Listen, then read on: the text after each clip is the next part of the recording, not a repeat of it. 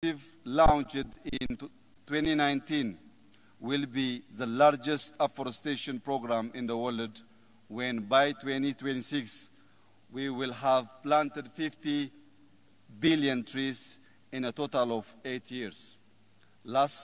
Till last week, we have already planted 32 billion seedlings.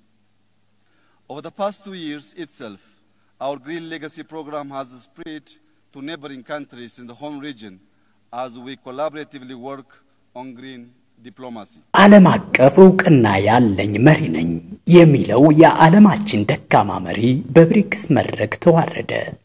በሰላማዊ መንገድ ያለምንም ውጣ ውረድ ሰተት ብሎ በመጋቢት 24 2010 ዓ.ም ወደ ስልጣን የመጣው የኢትዮጵያ ጠቅላይ ሚኒስትር ኮሎኔል አብይ አህመድ ባለፉት 5 የኃላፊነቱ ዘመናት ሀገሪቷን የብጥብጥና የጦር ቀጠና እንዳደረጋት በብሪክስ ተረጋገጠ።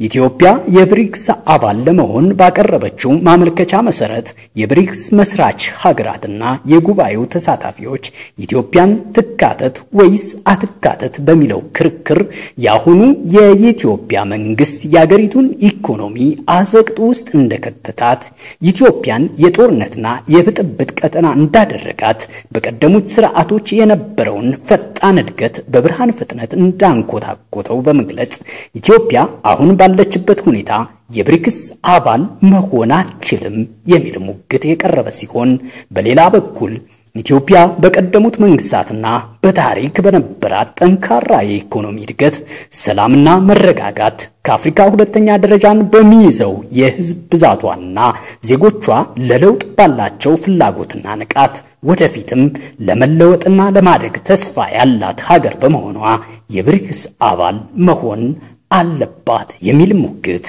ቀርቧል።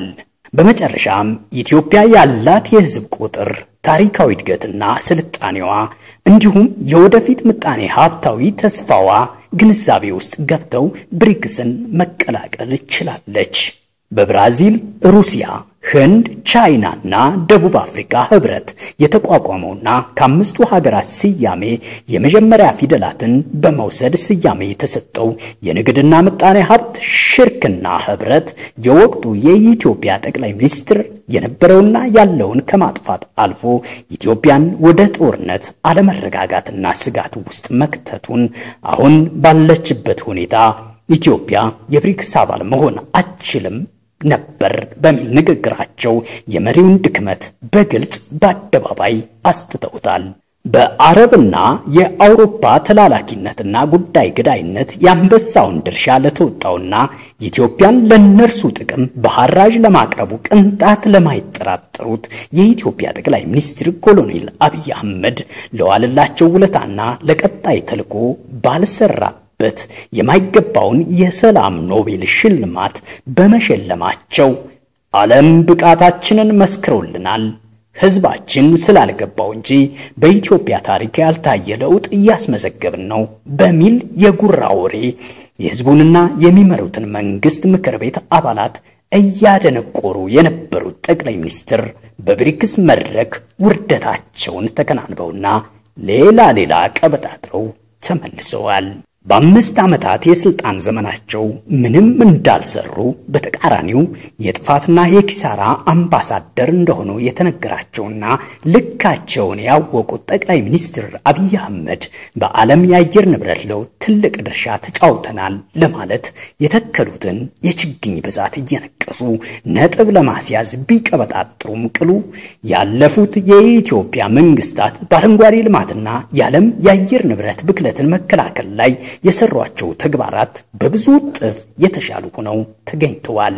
በዓለም የአየር ንብረት መከላከልና አረንጓዴ ልማት ግንባር ቀደምና የአፍሪካ ቃል አቀባይ ሀገር እንድትሆን ከማድረግም አልፎ ኢትዮጵያም ሆነች አፍሪካውያን በአየር ንብረት ብክለት የምንጎዳው በእኛው ችግር ሳይሆን ያደጉት የአውሮፓ ሀገራት ከፋብሪካዎቻቸው ወደ አየሩ በሚለቁት ከፍተኛ በካይ ጋዝ ምክንያት በመሆኑ እኛ ኢትዮጵያውያን ካሳ ያስፈልገናል በየዓመቱም ካሳ ሊከፈለን ይገባል የሚል ሙግት ባለም መድረክ ያቀረቡት ጠቅላይ ሚኒስትር መለስ ዜናዊ የወቅቱን ጠቅላይ ሚኒስትር ኮሎኔል አብይ አህመድን አለኝ ያሉትን የአረንጓዴ ልማት ብቸኛ ተግባር የተለየና ደረት የሚያስነፋ ተግባር ያለመሆኑን የሚያስረዳ የቅርብ ጊዜ ማስረጃ ሆኖ ተገኝቷል።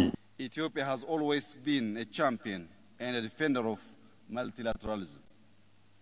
And the Brics is indeed one key initiative, responding to the repeated calls for a new and inclusive multilateralism. Excellencies, ladies and gentlemen, the name Ethiopia evokes memories of origins and of an ancient and wealthy civilization. Remarkable works of architecture and monuments grace its land. Multiple kingdoms ruled over the dominion thousands of years ago. In this modern history, Ethiopia has remained uncolonized, and it has a long history of diplomacy stretching over 100 years.